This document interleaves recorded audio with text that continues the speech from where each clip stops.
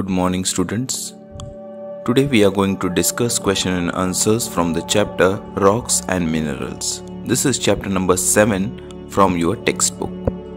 So let us immediately start. The first question is the base of plains, mountains and ocean beds is, the options are metamorphic rocks, sedimentary rocks, igneous rocks, none of this. So what do you think is the correct answer? Metamorphic rocks, sedimentary rocks, igneous rocks, or none of this? What is the question? The base of the plains, mountains and ocean beds is, and we have to select the rocks. Well, the answer to this question is igneous rock. Okay, so let us tick mark igneous rocks, and over here this is a specimen of igneous rock. Can you see this? This is how it looks like. Maybe it might be in your place also. Wherever you are living, just check out whether you can find out such rocks. Okay students, let us move on to the next question. The next question is, this is not a main mineral of granite. And what are the options? Quartz, calcite, mica and feldspar. What is the correct answer? Well, the correct answer to this question is calcite. Okay, so let us tick mark calcite. So calcite is a correct answer. What was the question? This is not a main mineral of granite. And what is the answer to the question? Calcite. Here I have shown the image of calcite crystal. Isn't it beautiful? Well, so let us move on to the next question. The traces of ancient plants and animals found in rocks are called, the options are vessels, fossils, tonsils, none of this. What do we call traces of ancient plants and animals? The answer to this question is fossils. Let us tick mark fossils. And over here I have shown the image of fossil. Okay, this is a real image of the fossil. So what are the fossil? The traces of ancient plants and animals which are found in rocks. These are called fossils. Let us move on to the next question. The next question is, this is formed from the trees and other plants which died millions of years ago. Okay, so this particular thing is found from the trees and other plants which have died millions of years ago. What are the options? Sandstone, coal, granite, slate. Okay, what is the correct answer?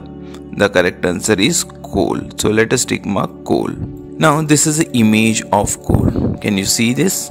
We might have used this coal so many times. Okay, now remember that coal can be formed after burning the wood also, and it forms under the ground also if it stays there. For example, a part of the plant or trees, if they stay for too long, like millions of years under the ground, then also there are chances of coal getting formed.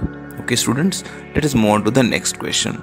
Which of the following is obtained from petroleum and is used for making candles and waterproof cartons? Okay, so this is a question. I will repeat.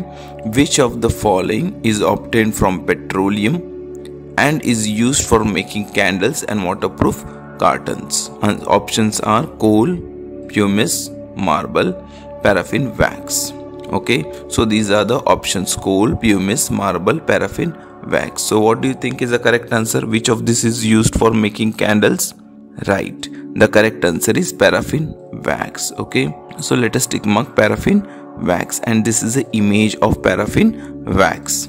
Okay students, now the next question is, write T for true or F for false. So what is the next question? The next question is, precious metals like gold and silver are used for making utensils. So what is it? True or false? Do we make use of gold and silver for making utensils? The answer is false. Okay, we don't generally make use of gold and silver for making utensils. Let us move on to the next question. Asia has more than 1/3 of the world's coal. What do you think? Is it correct? Yes, it is true. Asia has more than 1/3 of the world's coal. Okay, that is a true. Okay, it is a fact. Next question. Fossil fuel and black gold are some other names of the coal. Is it right? No, it is not right. Fossil fuel and black gold is name given for petroleum products, okay, and not for coal. Next. Dentists use powdered pumice for polishing our teeth. Is it right? Yes, it is true. Fifth. Shale is used as an ornamental rock. Is it right? Is it true? No, it is not true. It is false. Okay, so you have to mention false. Shale is not used as ornamental rock. Then next question is write short answers. Okay, what is the question? Write short answers. And first in that list is, what are the rocks made up of? Here you will write, rocks are made up of minerals.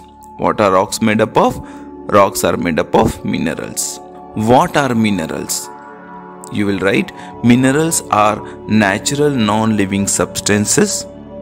Okay, and then next point you will write, minerals are the building blocks of rocks. Okay, I will repeat, minerals are natural non-living substances, and next point you will mention, minerals are the building blocks of the rocks. Next question. What is slate commonly used for? Here you will write, slate is commonly used for making writing slates, then blackboards and roof tiles of buildings. Then name two valuable underground resources. Here you will write, coal and petroleum are two valuable underground resources. Then fifth question, name any two places in India where coal mines are situated. Do you know such places where coal mines are situated? Yes. You will write Suhagpur from Madhya Pradesh and Dhanbad from Jharkhand. These are some places where coal mines are situated. Okay. Next is answer these questions. Here you will find long answers. And what is the first question? How are igneous rocks formed? Here you will write, these are the solid rocks formed when magma cools after being pushed upward towards the surface of the earth. They are formed due to cooling, solidification and crystallization of magma either on the surface or in the interior of the earth. I will repeat, these are the solid rocks formed when magma cools after being pushed upward towards the surface of the earth. For example, there is a volcanic eruption. Now what happens in volcanic eruption? Generally, when there is a volcanic eruption, this magma comes out. This is a molten magma. Okay, lava. There is another word for it. When it comes out, it is called as lava. So this molten magma, when it solidifies, when it cools after a period of time, that forms the igneous rocks. Okay. What are ores? Name any four common ores. The answer to this question is rocks containing metals that can be extracted profitably are called ores. Now remember students, the word profitably is important. Okay, if you want to extract certain mineral, for example any sort of metal from the rock, and if you are going to invest lot of money but you are going to get a less profit out of it, if you are not getting any profit out of it, then you cannot call it as ore. Ore should be the mineral from which you can profitably extract the metal. Okay, so the investment should be less, cost price should be less, and selling price should be more. Only then you can call it as profitable. For example, hematite is an ore of iron. This is one example. Hematite can be called as ore. Why? Because you can extract iron profitably from hematite. Then other examples are bauxite, which is an ore of aluminium, or pyrite, which is an ore of copper, or calamine, which is ore of zinc. So these are some good example of ores of given metals. Okay. Third question, why are coal and petroleum important to man? Here you will write, coal and petroleum are important to man because coal is used to cook food and heat houses. Then you will mention coal is also used to power houses, to generate electricity and to run machines in factories. Then petrol and diesel obtained from petroleum are used to run machines and vehicles. And then next point you will write plastics, paint, fertilizers, cosmetics are also obtained from petroleum. So you can see so many applications of coal and petroleum. It is used to cook food also, then it is used to heat houses, it is used to generate electricity, then it is used to run machines, vehicles, and so many products like plastic, paints, fertilizer, cosmetics are also obtained from petroleum, and that's why it is important to man. Okay students, then why is petroleum called a fossil fuel? So why is petroleum called fossil fuel? Here you will write petroleum is called as fossil fuel because it is obtained from the remains of plants and animals in the sea over millions of years. The dead remains of these plants and animals got buried in the layers for millions of years and gradually changed into oil and gas. That's why it is called as a fossil fuel, because it has been obtained from fossils. Okay, when fossils remain in ground, under the ground for millions of years, it gets converted into oil and gas. Then write two uses of limestones. Here you write following are the uses of limestone. And what are the uses? It is used to make bricks and glass. It is used for separating metals from their ores. It is also used by scientists to study ancient life on earth. Okay, so these are few uses of limestone. You can mention any two uses.